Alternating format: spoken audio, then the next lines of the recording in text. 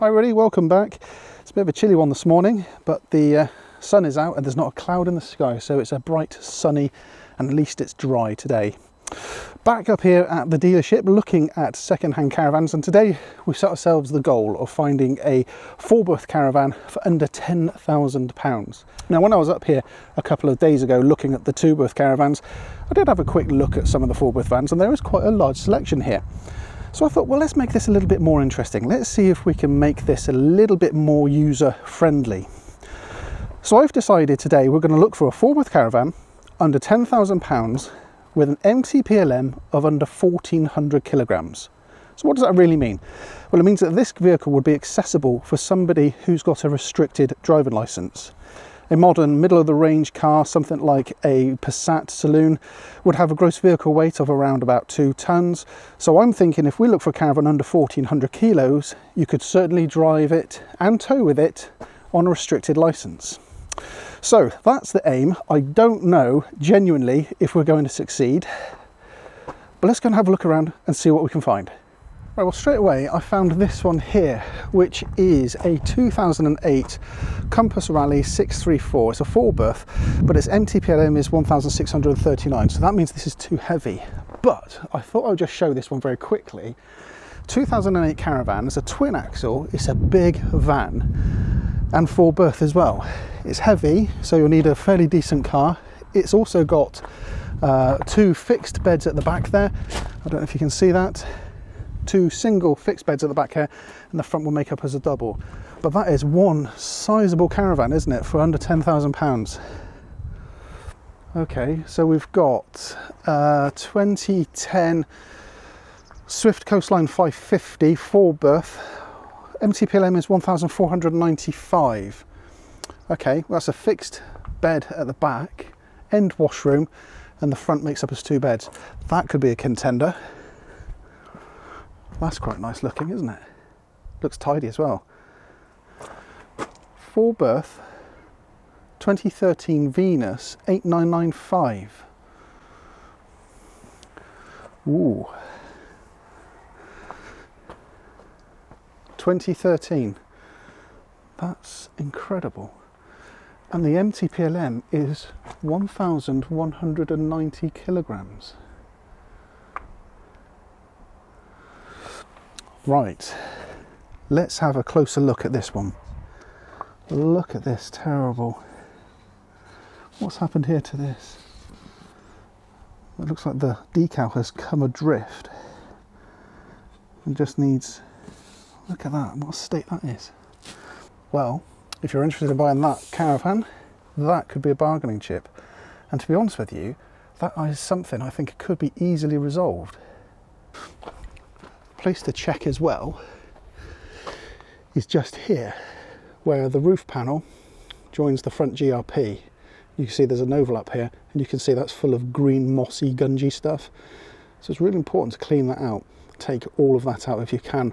I use a paintbrush to keep that clean. Well, I did on our last Luna, to keep all that clean and make sure that's all nice and bright, because that's where water can come in here. And that's not just this caravan, that's any caravan that's built with that construction method. Right, let's go on in. Not sure on the interior, I'll be honest with you. It's a bit purpley. Work surface, that reminds me of my old Luna. Okay, 3-burner hob, and 2 fixed beds. End washroom, toilet on the correct side. Big shower, not fully lined, so you're relying on the paper and the tape and the sealant here.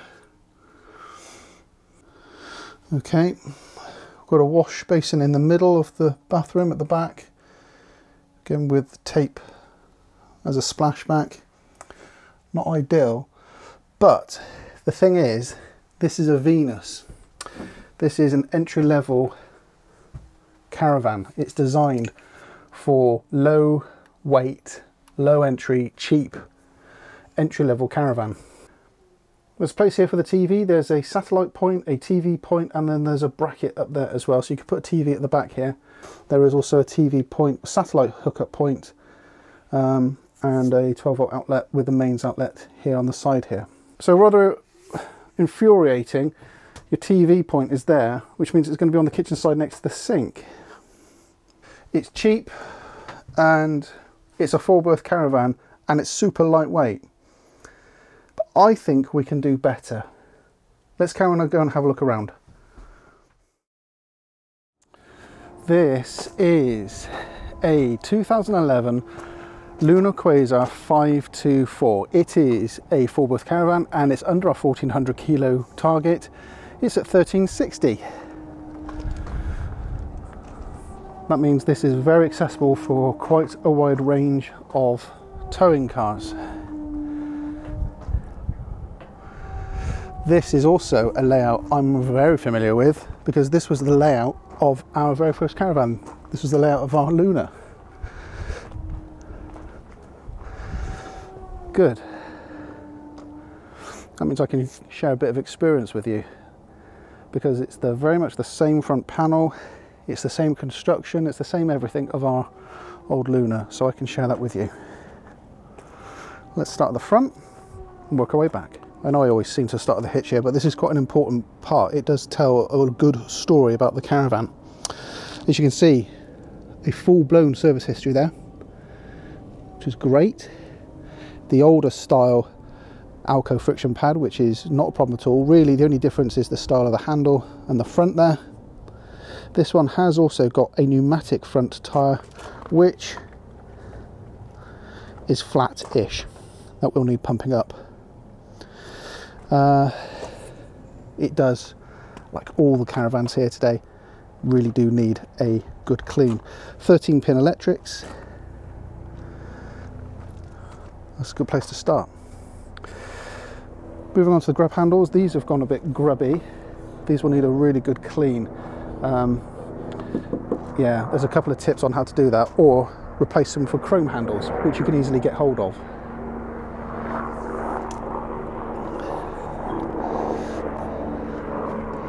Now, like I mentioned before, this all needs cleaning up around here. This gutter goes on top of the join between the two panels here. So this all needs to keep really clean because this is Club Med for water ingress up here. So all of this needs cleaning, and it may need the rail coming off and resealing in here if there is any danger of any water ingress. Now, quite handy, there's no caravan next to it, so we can actually stand back and have a good look at it. Let's have a look here. So, thing to look for is there any reflectors or stickers which are in an odd place. We've got 3 reflectors along the side of the van there, and that's where I'd expect them to be. What we're looking for is if there's any reflectors in an odd place, that could be hiding some damage, but there's not. There is a slight bit of damage to this panel here. In the sun I can see it, there's 2 little dinks there in the aluminium, but other than that, that looks good. You can see here the construction of the caravan. There's a slight bulge here where that's the frame of the caravan. I hope you can see that in the light there. It's quite an extreme light, as you can see by the shadow, so it means it really stands out quite clearly. So that's one there, and you can see there's another one towards the back here. Nothing to worry about there at all. This join here, by the way, is another place to keep nice and clean. You can see it's just got a bit of green build up in there. That will clean up beautifully. For that, I used Silky and a paintbrush. Really got in there, really agitated it, and it cleans up beautifully. Lockers always turn yellow, so do the flaps there to the water filter and the heater, so don't worry about that. But the stickers, they look fine. Let's go on the back. First thing I want to check here is the awning rail. Make sure that's all good, which it does seem to be. There's a bit of condensation here on this window. That's nothing to really worry about. We're going to look at that in a minute. That's probably because the caravan's been cold and then it's had sunlight on it today, because that sun is quite bright, as I've said. Let's have a look down here. Slight scuff there, but I think that would clean up. This is a GLP panel. I think that would actually clean out. It's like a little scuff, but there's no damage here. We're looking at the awning rail there. Nice and tight fitting to the van. This is the side which always gets the damage, from awning poles to people walking through awnings to branches to whatever. And indeed, I can see some damage here. There is one dent in the skin here, and there's a couple more down here. So, oh, and there's a couple more down here as well. Nothing really to worry about. They're there, they're noticeable, but you know, if you're interested in this caravan, maybe that's a bargaining chip. In fact, there's a few dings down there. I would think that's where the awning's been fitted. There's a few dings just here. That is, I would say, an awning pole has been erected there as an upright. Scratch on a window just here. That will clean out. I know, because I've done it. I've got rid of far worse scratches on windows of exactly that make and style. Right, let's head on in.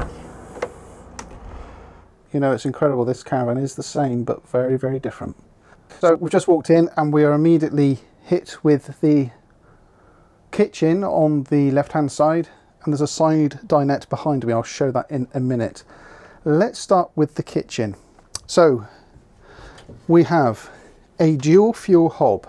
So we've got an electric hot plate at the back, 3 gas burners, separate grill, separate oven, and there is a place down the bottom there to stick pots and pans whilst you're in transit. Next to it we'll have a cutlery drawer. Beneath it, bits and bobs for cleaning kit, etc. for the kitchen. We've got a Thetford fridge freezer, which will need cleaning. And I would think no, that's okay. Above the cooker we've got a microwave. Storage to the right with a plate rack, cup holder, already in place. Solid positive catch. And then something which is different to our old Luna, a vast improvement, is a round sink, no draining board, which means that when you're washing up you can put your draining board out. I don't know if this one comes with it, to be honest with you, but when you're not washing up you've got a big space there for a dishing up area, etc. Controller here for the Truma blown air heating. Mains 230 volt outlet, and then we're straight into the living area. Spotlights, exactly the same ones we had in our Luna. Check these, by the way. Check that the switches are positive, because ours, after a year, started to break and we needed to replace these switches. So if you're in a Luna of this sort of age, do check the switches on the lights here, make sure they feel positive. That one does. Lots of storage here. Positive catches. And this one's where we had our radio, and it's no different. So radio goes in there, CD, etc. If you want to do an upgrade, that's a good place to start there. Storage cupboard here. Access to the external radio aerial is in here because it's plugged into the side back there. And finally, good. Now we come over to the wine cupboard, as I called it, the wine cupboard. We seem to have got some mains testers here as well. Okay. I don't know how I feel about these cupboards, I'll be honest with you. I think they're a bit of a waste, because we never used ours really to how it was designed. We ended up putting a liner in here so we could stack our cups in here quite effectively. But if you're in the mood for it, well, you know, there's a place you can put your glasses and bottles of stuff that you want to keep.